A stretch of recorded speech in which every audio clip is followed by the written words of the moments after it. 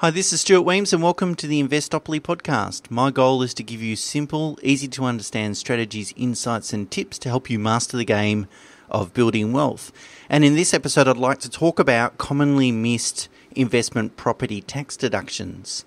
Of real interest was a media release by the ATO earlier in April 2019, this month. They said they're going to double the amount of audits of property investor tax returns. So if you've got rental properties and so forth as an individual, you can expect greater scrutiny of your tax returns. Essentially, the ATO released some data that says around 80% of tax returns have errors in them. So that's really sort of saying 4 out of 5 people that get an audit end up with a higher tax bill. And they've quoted some examples in the media release where a taxpayer was penalised by $12,000 for overclaiming deductions on their holidays. Another taxpayer had to pay $5,500 back because they didn't apportion their rental interest deduction correctly. And interest deductions obviously make up, typically the largest deductible expense, and that's the one that gets the most amount of scrutiny. So making sure you have your loans correctly structured so that your deductions are watertight and you don't really leave any room for the ATO to argue otherwise. And the ATO is getting data feeds. It gets data feeds from lots of different sources, including financial institutions, so banks and so forth, state revenue officers. So when titles are lodged, they'll get feeds to tell them about property transactions, rental bond from all states and territories, online booking platforms. So that's particularly for holiday houses and short let properties and so forth. And so they'll get all these data feeds from these different sources, and that's the way they're going to pick and identify the taxpayers that they want to audit. So I thought it was a good juncture to talk about what are some of the missed property tax deductions that we see when putting returns together for clients that have either used another accountant, or if they're mortgage broking clients and we get to see their tax returns, what are some of the obvious missing deductions.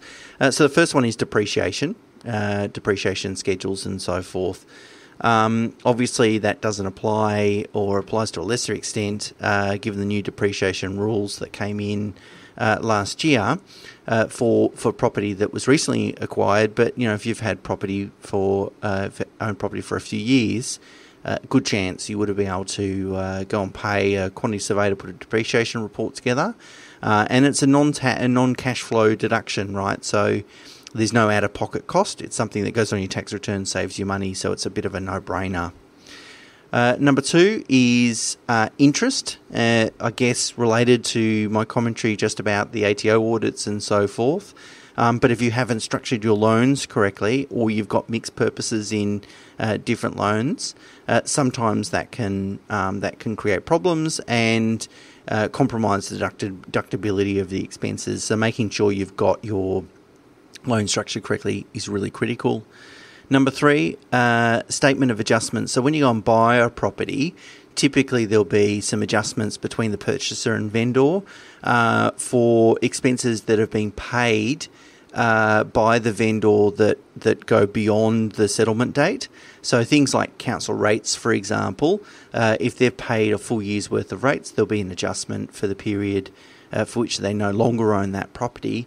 And you need to pick that expense up in that particular year to claim a deduction. So if you've purchased property in the last few years, just making sure that your accountant has picked those things up is important. Borrowing expenses. So any fees in excess of $2,000 should be written off either over 5 years or the term of the loan if it's shorter than 5 years. So most mortgages are 30 years, 25 or 30-year mortgages, so really 5 years is the answer. Of particular note here is mortgage insurance. Lender's mortgage insurance typically is almost always over $2,000 in terms of a cost. And so therefore you write that even though you might have capitalised that onto loans, you haven't paid cash for it, you've borrowed it, you can still claim it as a tax deduction. So you write that off over 5 years. If you went and then refinance that loan, this is a critical one, if you went and refinanced the loan, you can then write off the full cost in that particular year. So, if you went and purchased a property 3 years ago, for instance, borrowed 90%, paid for mortgage insurance, and then you went and refinanced that loan this year, so 3 years later, this year you can claim that full cost of mortgage insurance. And these sorts of things aren't, sometimes, quite often, accounts will miss these things, and they can have a pretty significant impact on your overall tax payable.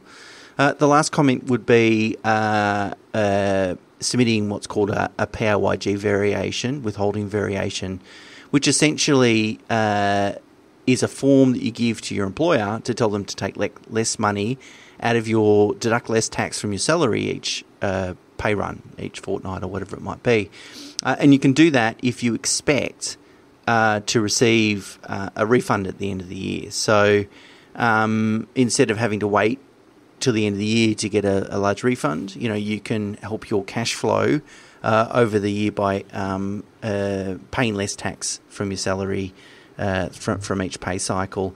And that would be really advantageous for people that have a reasonable amount of non-deductible debt, because it gives you more cash to put into your offset account to reduce your non-deductible interest expense. Some people like the full savings element of receiving a big refund check at the end of the year. It's been a long time since I've received a tax refund, so I can certainly identify with that. So there are just a few examples. What I will do is put a link, or there's a link in the show notes to a tax deduction checklist that we've prepared for property investors. So what I would suggest is just run your eye down that list to identify whether you might need to make any adjustments to previous or current tax returns in order to enjoy the full benefit of those deductions. So that's it for this week, a short week because of Anzac Day and Easter, but that's it for this week, and until next week, bye for now.